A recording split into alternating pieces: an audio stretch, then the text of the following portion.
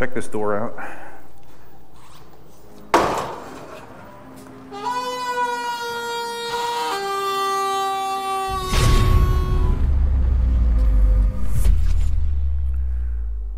Hey, what's up? Duff here. Let's try this. Let's try this shit again, right?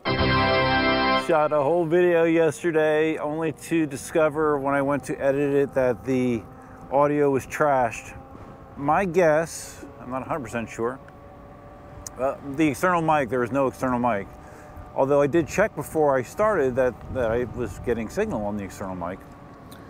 So I think what I might have done is when I mounted the camera on the selfie stick that I accidentally plugged the cord that connects the transmitter to the camera into the wrong hole. There's an output and then there's a headphone jack right next to each other on the DJI mic, and I think I might have plugged it into the headphone jack like a dumbass. That is my theory, but the end result was I had no video of roughly no audio of roughly a 22-minute collection of videos. And it's a bummer because I had some good commentary there, so I tried to salvage it by just doing a voiceover, but it's not the same, obviously. And some people commented that it's not the same when you do a voiceover, and I agree, because my whole thing is spur of the moment, seat of the pants, and you lose that aspect when you're just talking over your footage afterwards. So let's try this again. Hopefully we have audio this time. So yesterday I was on my Master V4. Today I'm on my Inmotion V13, which I have not ridden in a good amount of time. And we are, stay there, thank you. We are riding in a different direction than what I normally do. This is an area that's close to me, but I never go this way. So yeah, we're expanding our boundaries today and see what we can find. So one of the things I mentioned during the ride yesterday that I did not talk about in the recap is part of the reason that I haven't been doing a lot of riding is, okay, let's go this way, is because I've been dealing with a IT band problem in my right leg for right around a month. And those of you that don't know, the IT band is a piece of, it's a tendon, or I don't know what it technically would be classified as, but it runs from your hip to the outside of your knee, and it can become inflamed. That's something that happens with runners sometimes. And in my case, it was a combination of all the pickleball I play and volleyball, I believe. And it started to hurt, and it has continued to hurt. It's hurt enough that I haven't played volleyball for a month, and I am still trying to play pickleball, but usually by the end of the sessions, I'm limping. As you can imagine, it makes riding electric unicycles not that much fun either, because you do need to utilize your legs to do that. So I went for a sports massage, I've been doing some additional exercises, I've been doing some additional stretching, and I think it is getting better slowly. I played pickleball yesterday, and it wasn't that terrible. I mean, I had some impact afterwards, but it wasn't that terrible. So I'm hoping that I am on the road to recovery. I was tempted to go play pickleball today, but I stopped myself. I'm like, hey, let's leave well enough alone. Don't push it too much, which is sometimes hard for me. So I think it's getting better, but yeah, that is part of the stuff that I've been dealing with lately. All right, so far this direction is kind of boring. I'm not finding a lot of great options here. I just went into two different little developments, and they both kind of suck. So we'll continue. We will continue exploring. One thing I did want to mention with my V13 is I have some new struts on order. Flip, UC Chronicles Flip mentioned, which I hadn't heard about, that there was a third-party sourcing for these struts that are supposedly better struts than what the V13 comes with. So I do have a set of those ordered. They're like $100. They come from China. So we'll see how long it takes them to get here, but I will be putting some better struts, hopefully, in the V13, because I'm not thrilled with the way these perform. I saw Kevin from Alien Rides posted another video on Facebook, this time him riding the new Begode Panther, which to me initially seemed more like a Master Pro version 4 or whatever, 3. I'm not sure how many versions they have of it, but there are some interesting things, and his feedback from riding was very, very positive. So he was doing his test ride in no gear and flip-flops, so it wasn't ideal. But he was, and Kevin's a pretty big guy. I think he said he weighs around 250 pounds. He was raving about the suspension. I did not realize that get going, Mr. Squirrel. Keep going, keep going. I did not realize that the Panther has a mid-mount suspension, you know, like veteran wheels. I did not know that. And evidently, Kevin loved the way it felt. He was raving about it. He said that it was catching him. It felt among the best feelings he ever had on a suspension wheel, which I thought was interesting, especially since it's such a big wheel, 118 pounds. Yeah, he had really nothing but glowing things to say about it. He loved the way it handled. Just despite its weight, it handled well, which kind of reminds me like the ET Max. You know, that's a heavy wheel and it still handles like a lighter wheel. It seems like the Panther had a similar feel to him. I'm now in another development that I've never been in before. A little better than the other ones. Looks like it's bigger, so I have some more options of where I want to go. In Lely Golf Estates, that's where I am. Lely Golf Estates. So anyways, yeah, based on Kevin's initial experience with the Panther, it's looking promising. Looks like a very nice wheel. I'm curious what kind of range you're going to get in that configuration, but it looks like a nice wheel. They do actually have it available for pre-order on their site, $1,000 deposit, and it does not say what the final price is. So yeah, I don't know. Would you put down $1,000 not knowing what the final price is? Yeah, not me. But I think it could be a nice wheel. He has an X-Way as well, and he said already, just from this initial testing that he did, that he thinks he's going to prefer the Panther over the X-Way.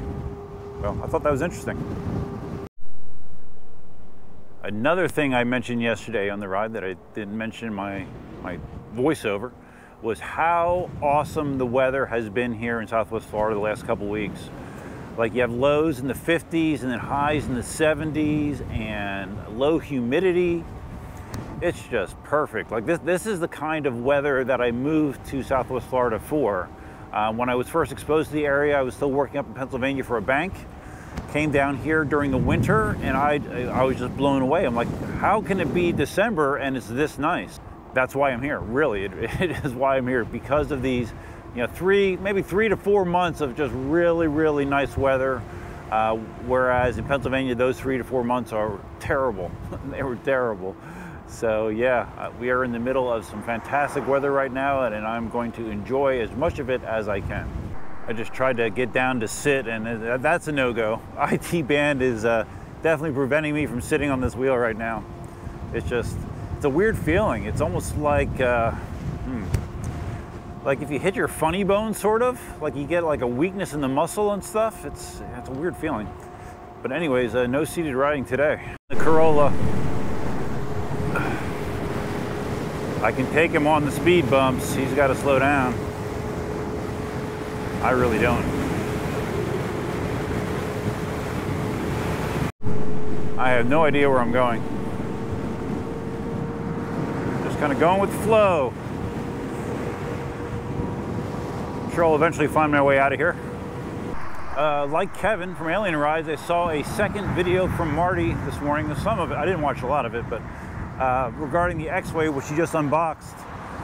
He declared the X-Way, in his opinion, to be the fastest accelerating wheel that he's ever ridden. So that's interesting, right? So Marty's saying that, and then Kevin saying that the Panther feels better to him than the X-Way. I don't know, man. A lot of good wheels out there right now, right? There's tons and tons of good wheels. I talked at length about the F22 Pro yesterday. Tons and tons of wheels. Unfortunately, my time and wallet will not allow me to try all of them. But yeah, it's a good time. It's a good time to be in the hobby, I think. If things were less expensive, it'd be even better. I'm back out on Rattlesnake Hammock. I'm debating if I want to just turn around and go back and get my lunchtime sub at Wawa, or continue on up into Collier Boulevard, make a right, run into Tamiami Trail. That's going to be a much longer ride. It would be me revisiting my riding a bike lane with 3 lanes of 60-mile-an-hour traffic. I don't know. Do I want to do that or not? I don't know.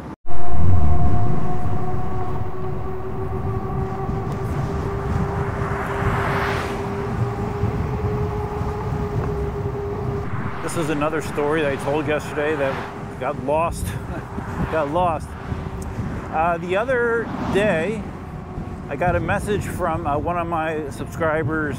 I won't mention his name because I don't know that I don't think he'd care, but I won't mention his name. But anyways, he sent me a message on Facebook saying, "Hey, I'm not sure what you're trying to accomplish on social media with some of the stuff that you're posting right now, but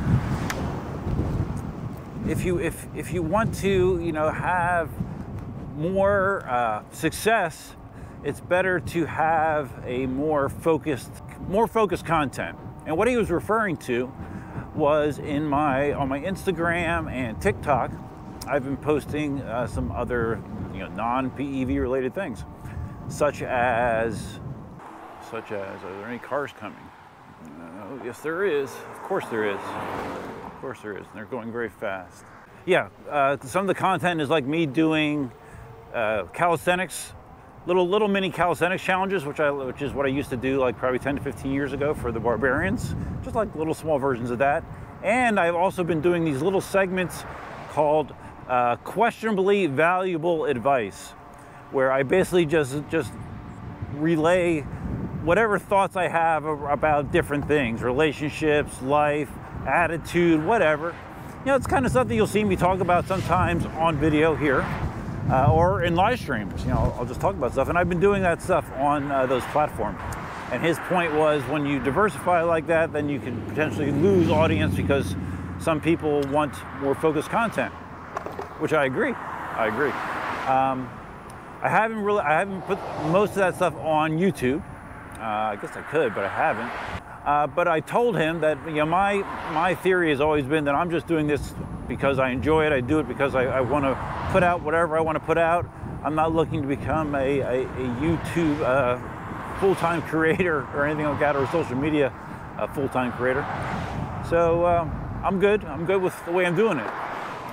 And like on YouTube, I do have the EUC Army content, which is dedicated PEV content for that very reason. For people that don't want anything else but PEV content, you should be subscribed to my EUC Army channel.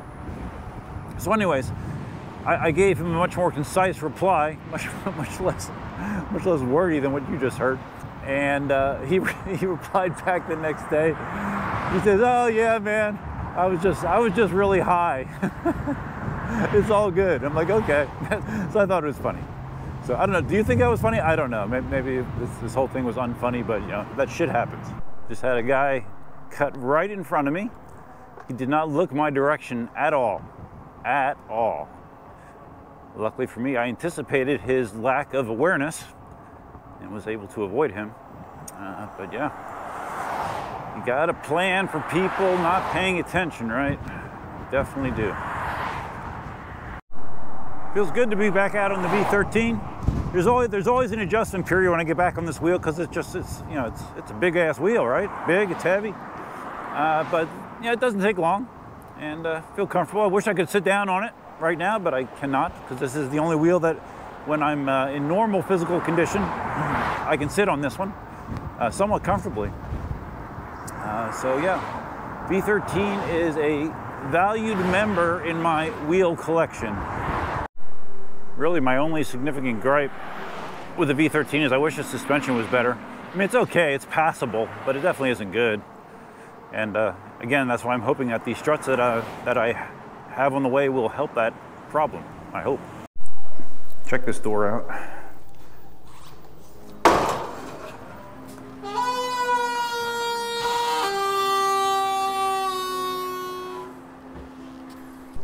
Lunch has been secured. Eagles play at 1 o'clock, so timing should work out pretty well. I didn't even mention, I don't think, that it's Sunday morning. What are these people doing?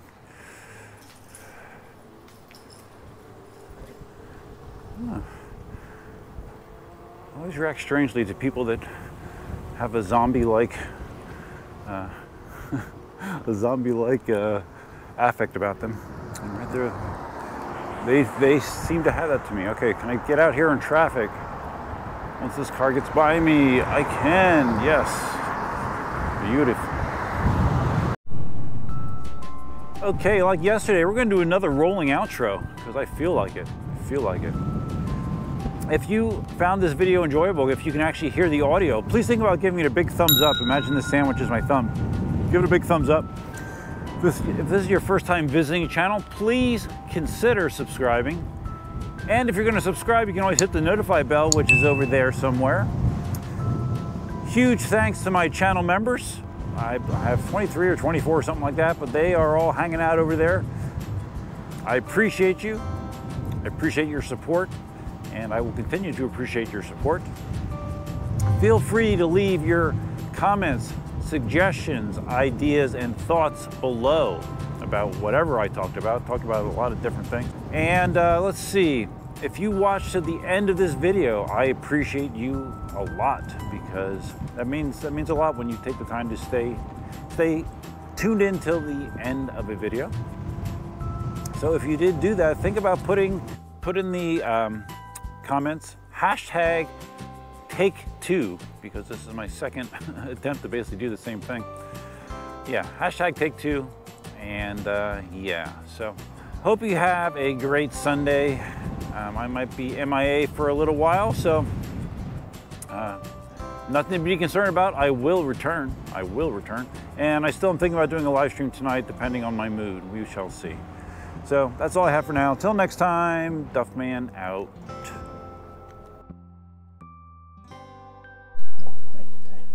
What? What's up, baby? Okay. Okay, I'm home. I'm home.